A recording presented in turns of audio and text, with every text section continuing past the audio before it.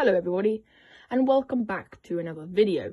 Today we're going to be showcasing the OpenSDR Lab HackRF1 Portapack H2 Plus, and we're going to be testing out a feature that I know a lot of you will be interested in, and that is the ADSB receive feature. So what we're going to be doing is going to be receiving some aircraft, looking at the map, looking at all of that stuff.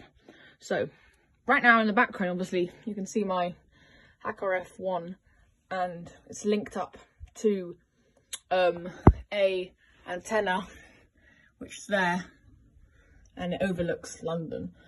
But this all requires a lot of equipment. It's bulky, it's not practical to go, so we want an easier, quicker solution that you can bring around with you whenever you'd like. Maybe if you're on the plane and you want to see where you are or something like that. Yeah, so this is what we're going to be doing. So first you can turn on your HackRF Portapack, receive, and go over to ADSB. So there are a couple of settings. At the top here we have VGA, LNA, and AMP. So AMP is like the main setting, and that really like amplifies the signal quality, and it basically just allows you to see more aircraft. And yeah, a VGA and stuff, I wouldn't recommend turning these all the way up, because it can like mess with the signal quality and stuff, and you'll start receiving less. Maybe leave it to 36 to 38. Don't really touch LNA. It kind of creates a lot of noise. It's not great. So you can move up the antenna like this. You can do that. It doesn't really need to be too long, because it's very sensitive. The HackRF is very sensitive to ADSB, which is good.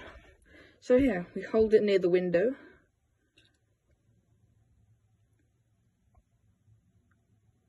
And you can see you have a bunch of aircraft.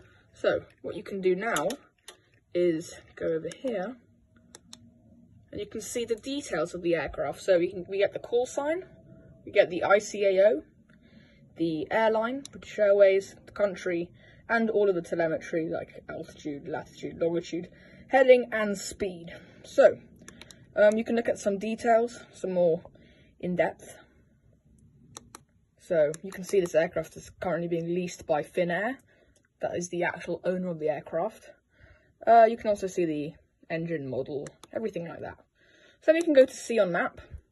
And here, not only do you get the aircraft that you select to look at, but you also get all the aircraft around it. So you can see there's another aircraft near Chelmsford. There's another. So you can see all the other aircraft. So yeah, that is basically the ADSB receive feature. This Portapack has been made by open source SDR Lab, so you can get their products in the link in the description. And yes, there'll be more videos like this in the future, showcasing the open source SDR Lab software defined radios and the many features that they entail. So thank you guys for watching, and yeah, I hope you have a great day.